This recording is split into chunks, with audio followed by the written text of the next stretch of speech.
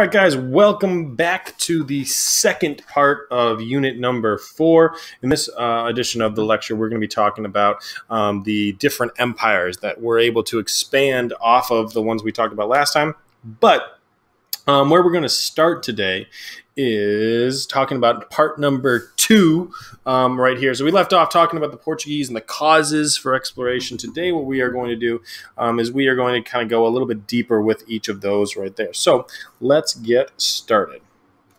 All right, so the first thing I want you guys to think about right here is this idea of how do you think these initial steps by the Portuguese, so all the things that the Portuguese did in the beginning, which was to explore the coast of Africa, to start to build up these colonies, to have these trade post empires, how do you think those initial steps of what they eventually did with the exploring in the beginning of the 1500s, late 1400s, would become even more and more important, significant when the New World is being discovered? Because remember, when the Portuguese first started to explore the coast of Africa, they did not discover the New World. It wasn't until a little bit later with Christopher Columbus. So how do you think what the Portuguese did in the beginning really is going to be super important and influence that as well? So go ahead and answer the question. Pause the video and answer that one right now. All right, so talking about the Portuguese, the other thing that's very important is that they set up these trade post empires. As you guys can see, these trade post empires are going to be very significant. You got all these different ones that are created. And what's important to notice about this graph right here is take a look at the dates. A lot of these ones like Mozambique, Mombasa, Gao, all these different ones are going to be established by the Portuguese themselves. 1510, 1502, 1511, all these different places that are going to, Bombay, Mombasa, Mozambique, that are going to become capitals and major cities, are going to have a huge influence, and they're actually going to be created by the Portuguese at this time. So that's going to be very significant right there.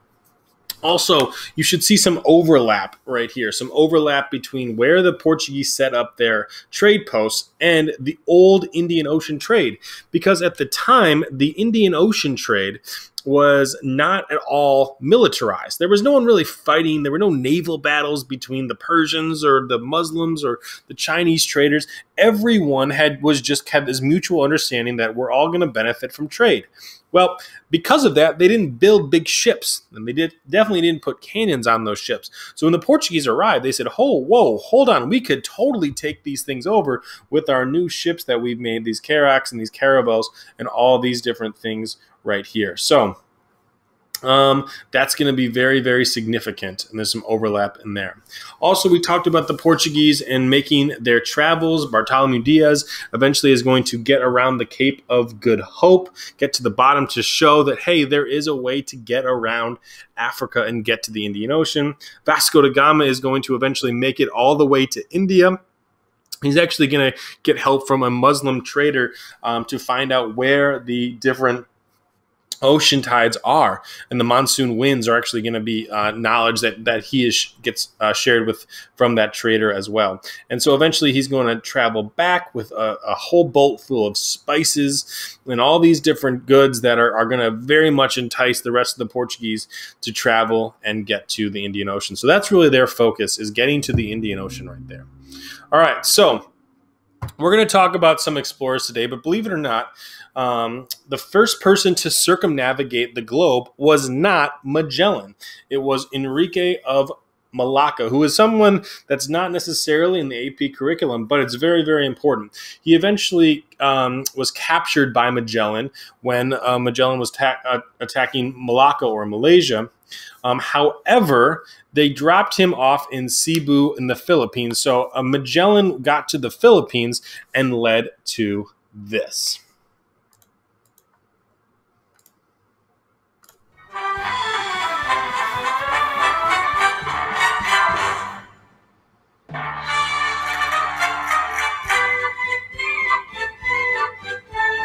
Once was a man, his name was Magellan, a Portuguese skipper the girls found him cute. He sailed with 5 ships to find the East Indies, then come back to Spain with a bounty of loot.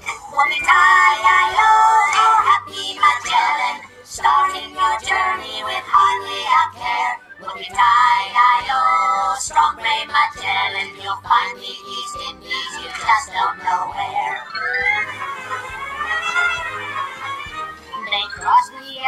Atlantic and spotted a country. Magellan said, It's the East Indies at last! but then someone shouted, Hey, that's Argentina! Magellan got cranky and chopped down the mast. Whoop-die-I-O, settle down, Magellan.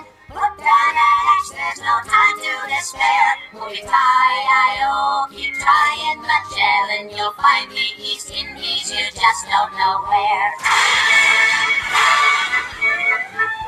A great storm arose in the mighty Pacific. The 5 little ships were diminished to 3. At last land was sighted, Magellan was happy. But then someone shouted, Hey, it's chilly! Whoop-die-I-O, cheer up, Magellan. Check out your map and don't tear out your hair. Whoop-tie-I-O, keep trying, Magellan. You'll find the East Indies, you just don't know where. It took them 5 months, but they crossed the Pacific. They spotted a land that was dotted with palms. Magellan proclaimed, Yes, that's the East Indies! but then someone shouted, Hey, I think that's wrong.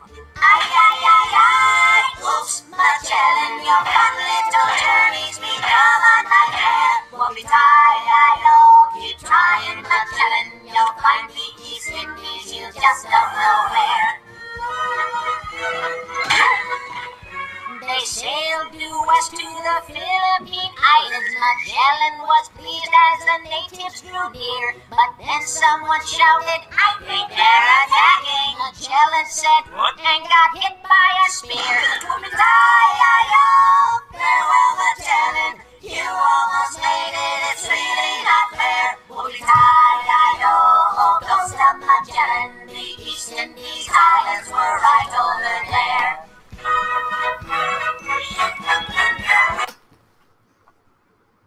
All right, so think about, for this one, according to the Animaniacs, awesome right there, what was Magellan, or why was Magellan's voyage considered unsuccessful? So what were the reasons why it was considered unsuccessful?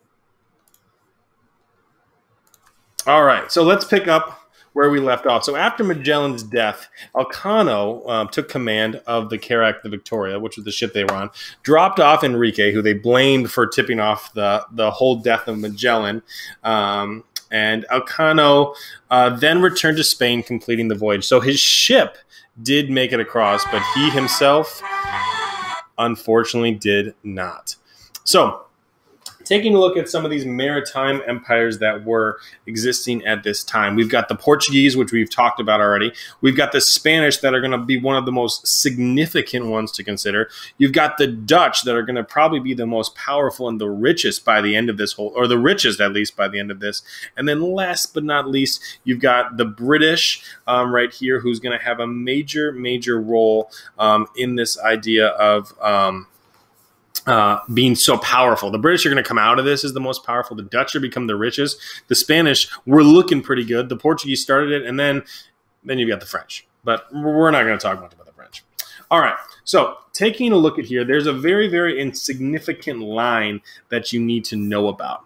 And this line right here is the Treaty of Tordesillas. The Treaty of Tordesillas was basically a way to separate the two sides. So when Columbus first stopped in Portugal on his return, the king said all the land that you have been to, Columbus, belong to Portugal, because based on this old treaty that gave land south of Portugal actually to Portugal. So they technically were south. If you'll notice that Europe is up here, Portugal and Spain are up here, so they are south. So the Spanish are like, heck no, we're not giving all this land up to you. There's no way we're going to be neighbors and also sharing and fighting over all this stuff in the New World. And so they asked for someone to negotiate this treaty. Well, who better to do that than a guy with a big hat? They asked the Pope.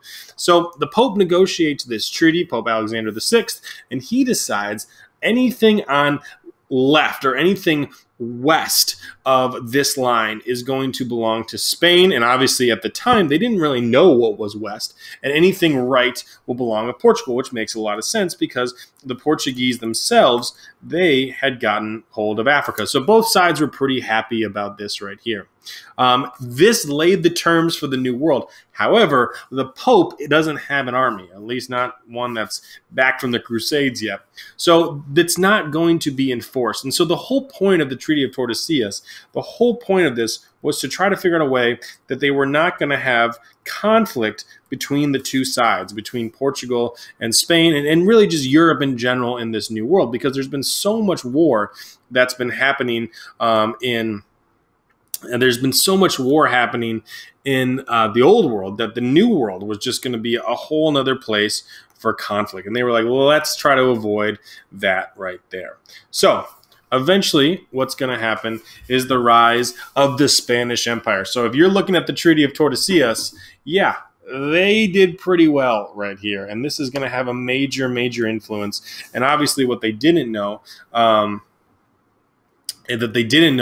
is that this was going to have a huge influence as well on some of the old kingdoms that were there.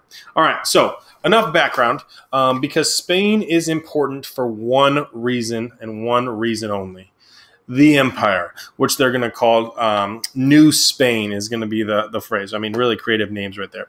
And you'll notice there are a bunch of different explorers. You've got Columbus, obviously. You've got the discovery of Brazil. You've got the discovery of Bermuda. Cortez, who gets into the interior of Mexico before conquering the Aztec capital of Tenochtitlan. You've got De Leon, who discovers Florida, who was eventually looking for the Ponce de Leon.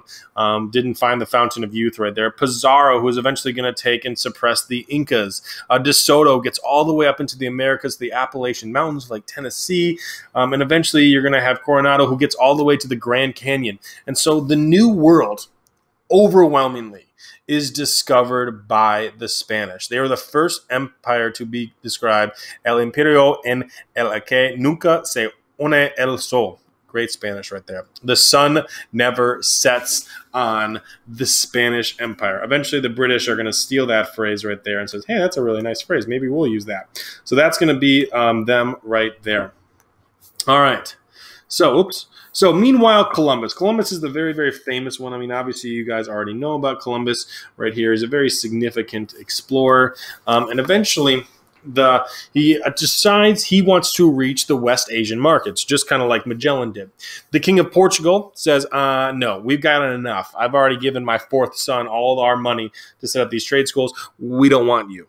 You're Italian. Actually, he was from Genoa, which is kind of, it wasn't Italy when it wasn't yet a country yet. But the Spanish king queen, who are trying to catch up to the Portuguese, decide that they are going to sponsor his village. They give him some money, and with a fleet of 3 ships, he lands in San Salvador, which he's going to call Hispaniola in the Bahamas. Took him 3 months to get there, which was quite a while. Get off track a little bit. He realizes that immediately he's going to return to Spain without the things that he thought, without gold, spices, and silk. But he told everyone, I got to Asia, I got to the Indies, which is why he called them the West Indies. News quickly spread and new explorers followed rapidly. And that's really Columbus's biggest influence. It's not that he himself did anything great. Actually, he did a lot of things not so great. But he sparked a massive movement of exploration, and everyone kind of was like, oh, if Columbus can do it, I can do it. So he makes a lot of different voyages, 4 voyages back and forth in about a period of 10 years. And you'll notice that he really doesn't go off his major path right here. It's basically to Cuba, Jamaica. He goes a little bit to the northern part of South America. Doesn't really get to Central America too much, a little bit, but he's traveling between the Caribbean and Portugal. All right, so let's take a look at the guy who discovered America right here. All right, and the thought he discovered Asia. So let's take a look. As you guys think about this, I want you to think about 3 ways that the elementary school perception of Columbus is challenged in this video.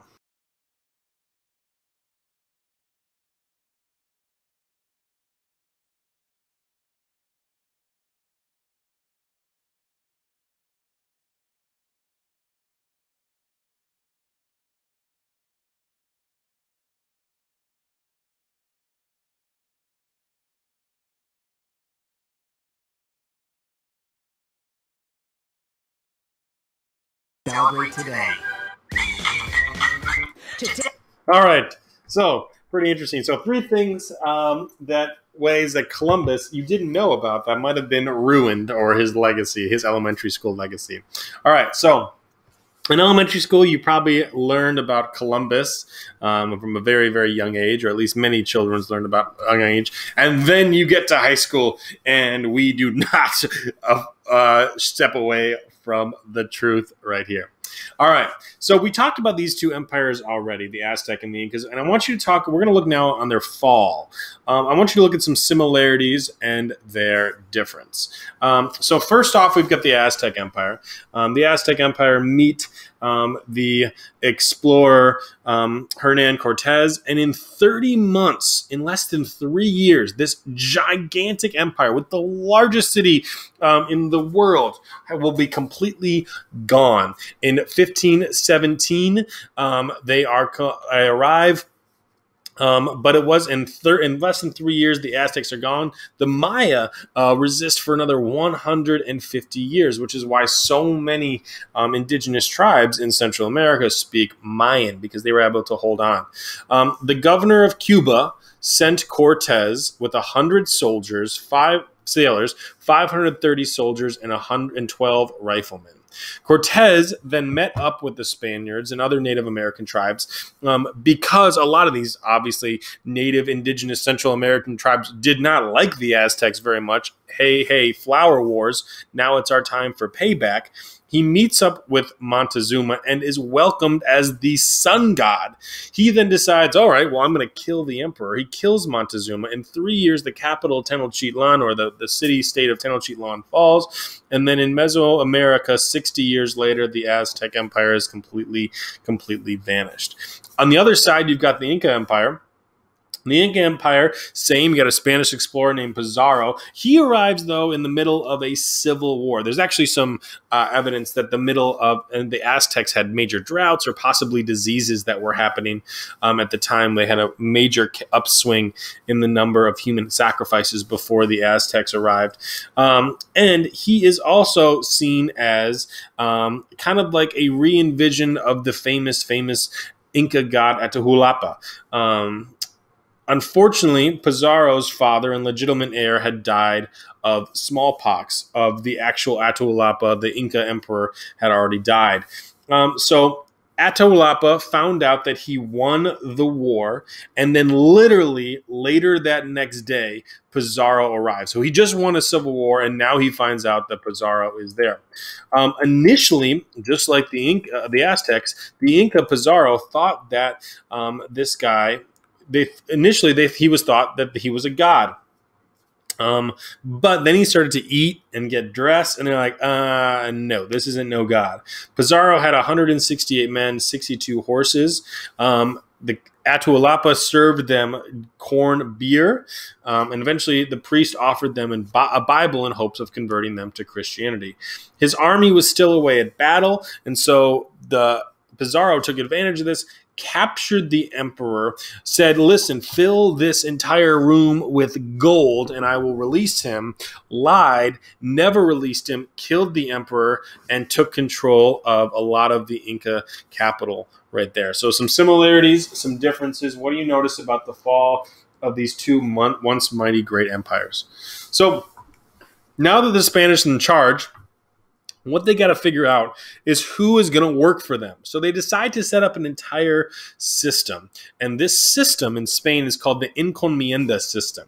And over here is kind of how you have it set up. And the most important thing that they would do is they would build a church, oftentimes on top of the remains of Aztec temples. They'd build a church almost first and a fort because they wanted to show the military power and the power of the church. They would then build these giant blocks of native houses. They would put a Spaniard in control. They would oftentimes link him to a monk or a priest, and they would start farming on a massive, massive scale. And so they would use this system, this forced labor system, to basically completely take control of the native population right here. All right. And the question then is, This was horrible. It was miserable. People were dying all the time. It was basically almost it was a slave system. And so, is anyone going to stand up for these people that had been completely taken advantage of? Enter Bartolomé de las Casas. Bartolomé de las Casas is going to be a very important and very famous figure. You probably will see a source by him on the AP test. And he's a Spanish Catholic who migrated into this area in 1502.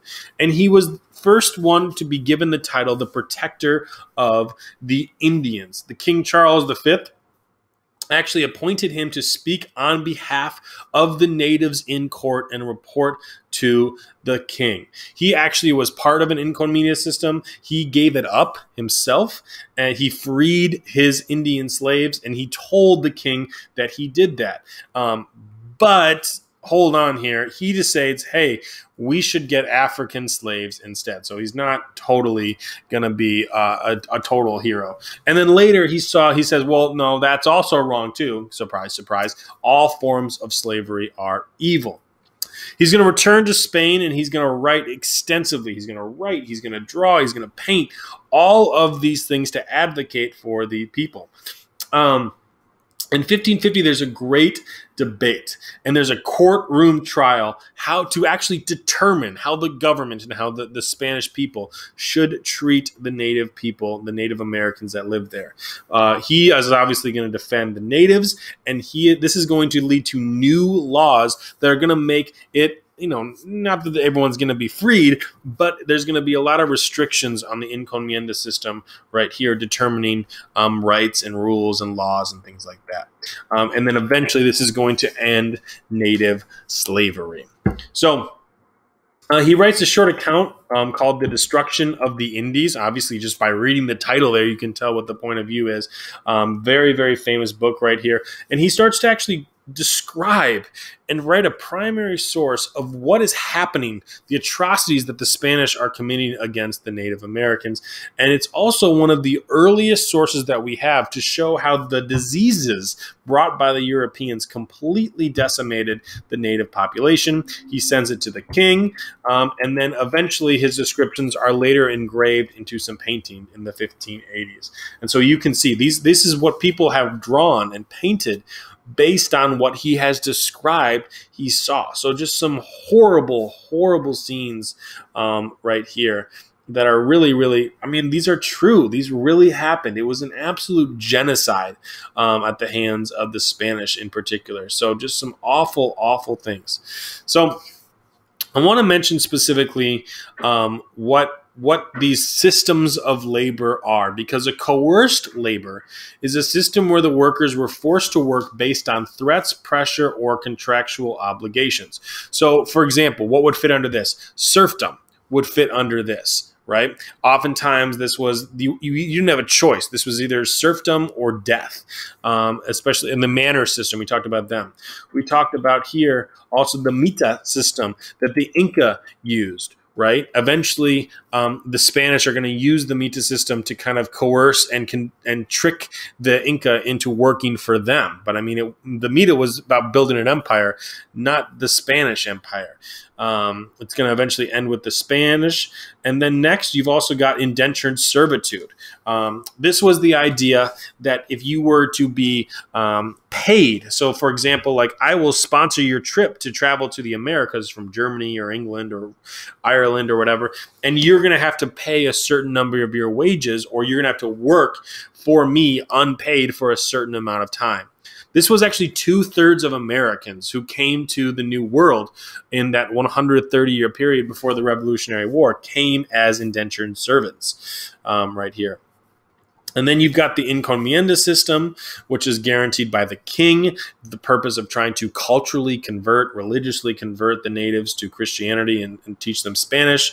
And then you've got what we consider as chattel slavery, where people are physically property. And this system began in 1418 and ends in 1888. And 12 million people are going to be transported in this time period right here. And when we think of traditional slavery, this is a chattel slavery or chattel slavery is kind of what we think of. But there are many different examples of different types of what we consider in AP world coerced labor right here. So not to confuse Bartholomew de la Casa with Costas. This is a very thing, a lot of people get this. Costas is one person we're going to talk about now. Casas was the priest. Casas, priest. Costas, painter. All right. So Costas, basically what he decides to do is he says, listen, we're in the new world and we're going to be in the new world for the next 200 years. So what we need to figure out is how we're going to classify people based on a system of race. And this is huge because slavery has existed, hierarchy systems have existed, but this is really the first time in human history that we begin to classify people and how they are treated specifically based on race. And it starts in Latin America. So let's take a look at how he did this. At the top are the Peninsulares. The Peninsulares are people born in the Iberian Peninsula who are born in Europe. And these are going to be the high offices, your governors, your highest priests. It's 0.1% of the population, a tiny percent of the population of the New World. Second, you've got the Creoles. And the Creoles are Europeans. Their parents were Spanish. Their mom and dad both were Spanish, but they were physically born in Latin America. So if you were born in Europe, you were the Peninsulares, and you came to Spain. If you were born in the New World, you were a Creole, and you accounted for about a quarter of the population right here. Next were the mestizos, and the mestizos are children who are mixed. So they're half native and half European right here. So they do have a European blood in them. And then at the bottom, you have the mulattoes. And the mulattoes are born in Latin America, but they're born to parents of Europeans and Africans. So there's a class distinction here. If you were born of an African slave versus a Central American worker or a Central American slave, a Native American slave. So there's a difference there in terms of class system. It's going to be very important. So let's take a look here. This is his system that he has, right here, the Costas painting, a very famous painting that he created. And he's got his role. So up here, we've got the mestizos, we've got all these different groups. And then he even divides it up even smaller than that. So it gets extremely, it's like 23 different classifications. This isn't even all of them for race. So what we are going to do is you guys are going to name that caste. Get it? Caste, social caste. That took a while. Name that casta. So I'm going to give you an example of a mother and a father born in Latin America. And you are going to take a look at your notes and tell me what that child is going to be. So let's take a look at number one. So if I got a Peninsulare mother and a Peninsulare father, that child is going to be what? So write that one for number one. All right, number two. If I've got a Creole mother and a Creole father, that child is going to be what? If I've got a Creole mother and an African father, what is that child going to be?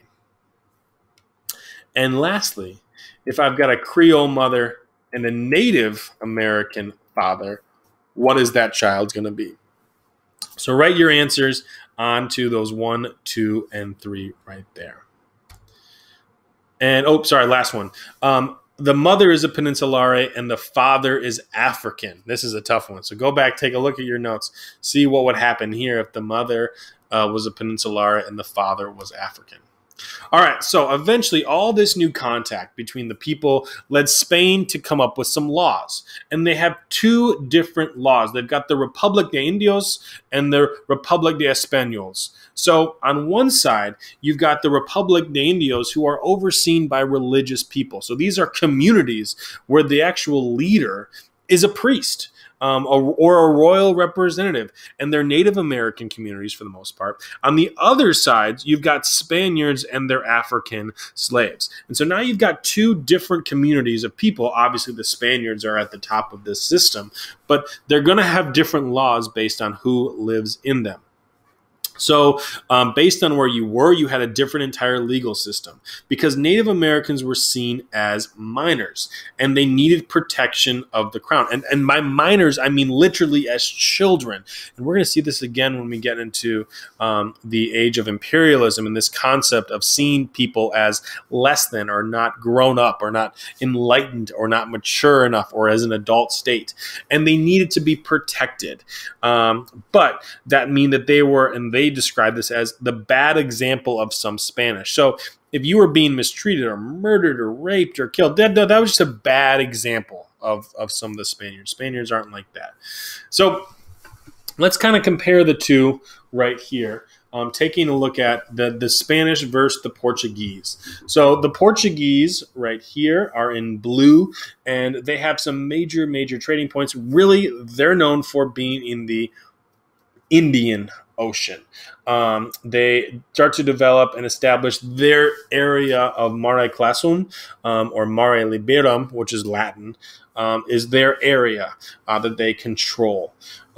They have some major city-states, and they kind of come on the coast of Africa, the Middle East, India, and they have some areas that they're able to actually kind of control. And if they can control these 4 different areas, they're going to have major control of the Indian Ocean. So they can control the Strait of Hormuz, which is in north of the Middle East. You've got the Gulf of Aden, which is this area to kind of get between Africa and the Middle East, so they can control Middle Eastern trade for the most part.